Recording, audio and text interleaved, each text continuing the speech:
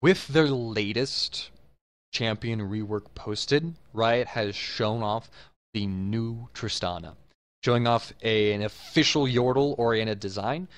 They have changed her explosive shot from a single target damage magic burn spell that applies grievous wounds to a debuff she throws onto her enemies, which will explode after a given time period.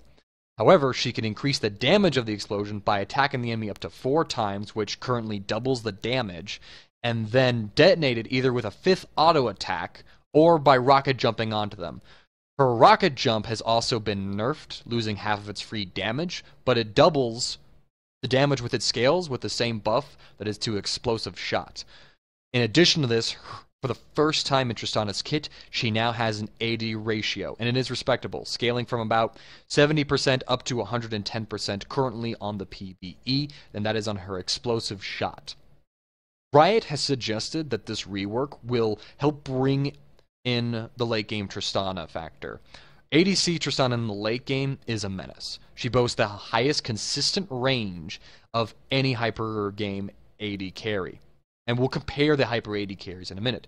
She also has the largest gap, or escape, I should say, not a gap closer, though she can use it like that. She has the largest jump of any ADC in the game. That's not disputable. And she also has an AoE knockback spell, which can knock back multiple enemies. She is easily the most safest ADC in the game to play when it comes to the late game. Riot's justification and focus with this rework is to tackle those aspects by introducing a new part of her kit, which encourages her to go in to deal more damage without touching those parts that made her strong as an ADC. It's really funny to me how Riot identified her strengths in the late game. Oh, she's got attack range, she's got this jump to get out, and she has a knockback, so she could just GTFO. GTFO, they actually use that terminology. And then they say, with this rework, we wanted to cement her as this all-in Daredevil AD carry. I'm like, so you basically said, we fixed her late game by not touching her late game.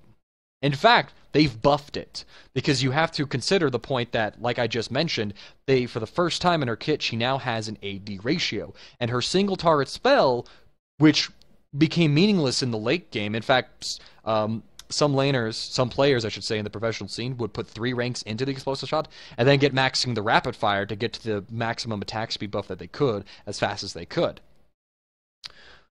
But now that they've given her an AD ratio, with an AoE spell, Tristana can do even more damage to the whole team at her safe range and still has her tools to keep her safe. Tristana has the best self-peel of any ADC in the game, and that is... it's appalling to me from a design perspective. Now, there are aspects of this rework that I do like, and I'll get into those within a moment. So, let's compare Tristana's kit to the other late-game hyper carries. Okay, so I'm talking about Vayne, Kog'Maw, Jinx, and Twitch. Those are the... with Tristana in there, those are like the 5 main hyper carries. Champions who the whole purpose of playing them is to farm up and get to the late game. Champions that didn't make it in there that you would almost hard keys for. Caitlyn, she's more of a mid-game power spike. Draven doesn't scale as well as they do because he just doesn't. He has his passive to get to an accelerated late game if he snowballs really well, but that's not it. Ashe is more of a utility ADC, and in a team composition where there's just several gap closers, her immobility hurts her, whereas if they lack gap closers, then she's back to her old kiting days. Varus is utility. Callista, she's utility as well, although her late game comes more from her just being safe with her constant mobility rather than just like her hyper game damage. But Jinx, Kog'Maw, Twitch, Vayne, Tristana, they all have really high DPS in late game, and that's the point of it, is for that big moment for them to clean the team fight, win it single-handedly, carry the game. Okay, so let's talk about safety in terms of like escapes. All right, Kog'Maw and Jinx have no escapes. They have to burn flash. They have no extra mobility. Jinx has extra mobility from her passive, but she has to get a kill and her assist first. Kog'Maw doesn't have any escapes. He's immobile. Twitch has his invisibility, but that hardly works as escape anymore since Riot has since nerfed it so that if you take damage, you cannot be fully stealthed within 6 seconds. That makes it so that Twitch is basically confined to using his stealth as the engaged tool that it is currently used for. Vayne has her high mobility with Tumble, which can get out of some things, allow her to dodge some skill shots, but it's not. It lacks the same disengage property as Tristana's 900 range jump does. Again, to give you context on this, the only ADC whose kit that I know of, right off the top of my head, whose escapes can exceed Tristana's is Ezreal. His E has a 475 range, while Flash has a 400 range. He combines the two, he gets to 875. Actually, that doesn't even... Tristana still outranges Ezreal using his Summoner spell and his escape by 25. And that's without her using her Flash. Let's put that number for you. Let's put that into perspective for you. Who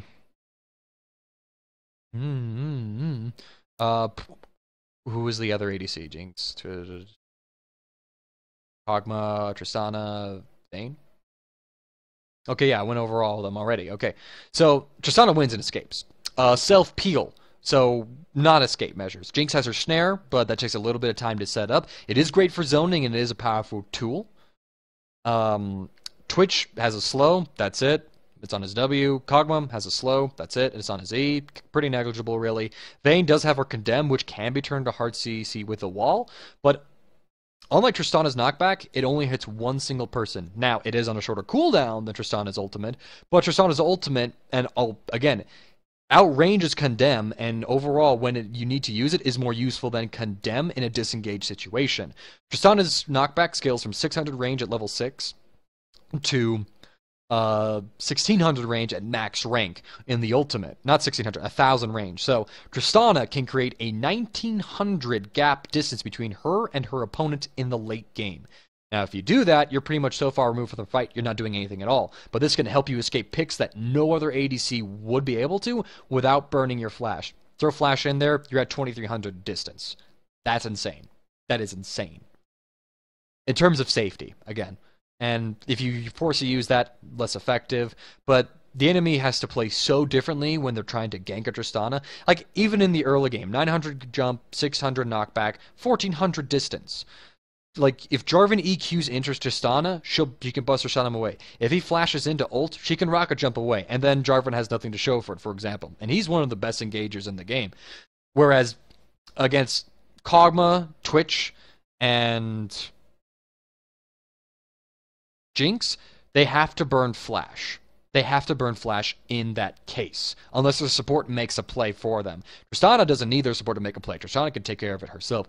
Vayne, she doesn't necessarily have to burn her Flash because she could tumble out of the Cataclysm, but she could still be locked down in it. She could condemn him away. So Vayne is a little more safe, but not as guaranteed as Tristana. Okay, so the aspects now of Tristana's kit. If you recall, she was nerfed after her dominant run at Worlds, losing attack speed on her Q, bit of a nerf to her base scaling attack speed as well. Her ult cooldown was increased as well, so that it was up less frequently, making her more vulnerable after she used it in the early game, all which were good changes. But she's still a strong pick. She is. In fact, if you look at the LCK, something I outlined in my GoldPer10 article, she still is played dominantly, and she's even been played more in the current season, and she's still picked up wins. She's picked up losses as well. But there is one particular series where CJ Entis had played her in week 3. I'm going to find the matchup real fast. And she got 1 kill in lane against Corki, and the whole team was able to snowball that 1 kill into a victory, solely off of that 1 kill. Now, any hyper carry and any team with that as focus as CJ Entis did would have been able to snowball like that. But Tristana is still at a point where she is capable of doing that, and unlike her other hyper carry counterparts, she is still the safest ADC to play as. Now, range, that's a factor I forgot to talk about. Vayne is the worst off because she has the shortest range out of all of them. Kog'Maw has 500 range base, but he's able to jump up to 710 range with his W fully ranked. Jinx is able to go up to about 700 range with her max ranks Q using her fish bones. And then Twitch's ultimate gives him the highest range of the game at 850. However, all of their bonus range are gated.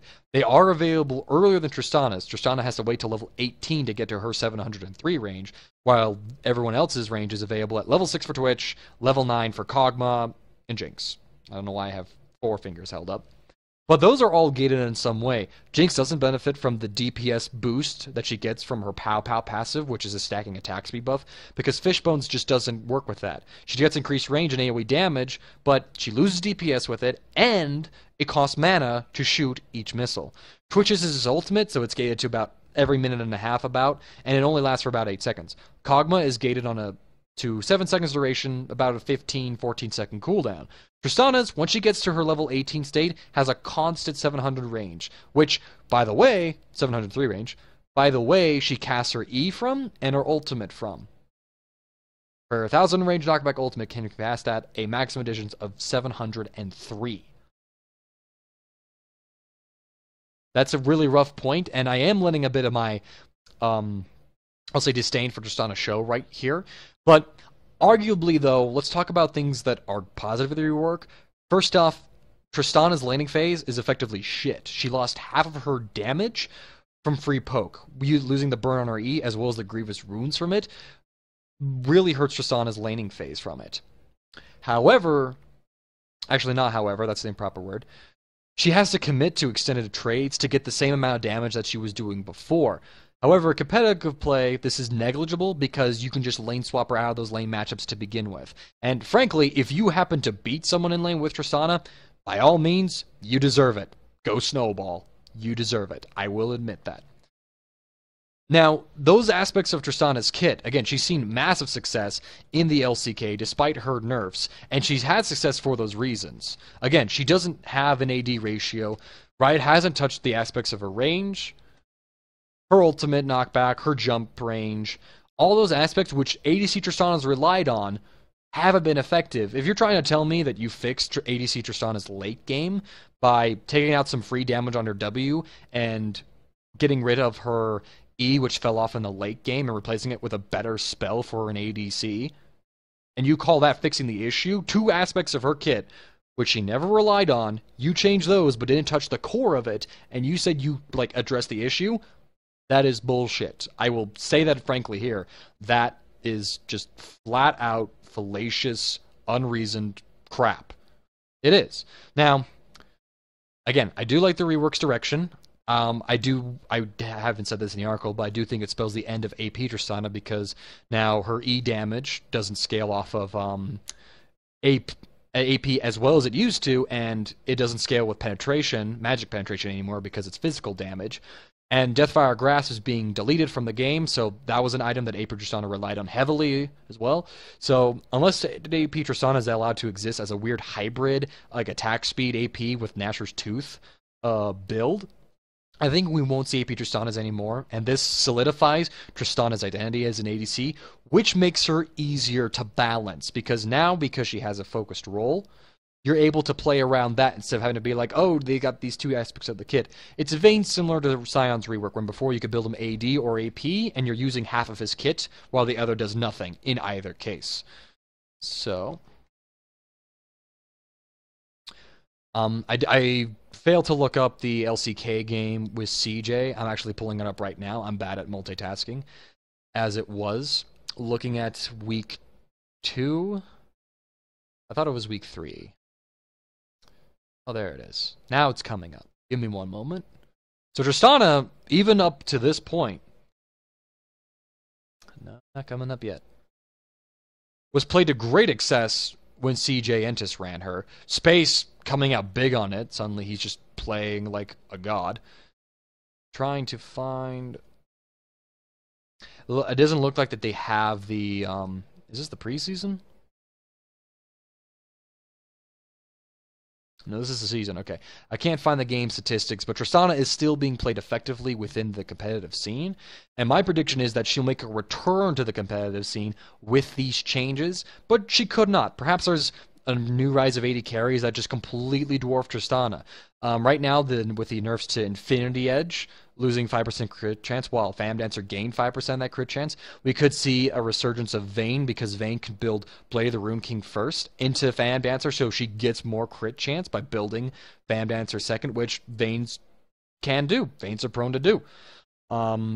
Sivir is coming up really big and well, and perhaps Sivir is enough of a lane counter to Tristana, especially with a nerf Tristana laning phase. Perhaps teams will consistently be able to call out lane swaps whenever a team wants to do so with Tristana and punish them for that pick, and she won't be able to snowball. But maybe it could also work as well. Right now, a lot of things are up in the air with Tristana. I think that there's potential for her to come back into the game stronger than ever before. And that concludes this segment. Again, if you would go ahead and support me, go see the GoldPer10 article. I have a lot more structure to this, and I even look at her performance in the LCK preseason in depth. So thank you guys for coming aboard. This is CD Mangaka.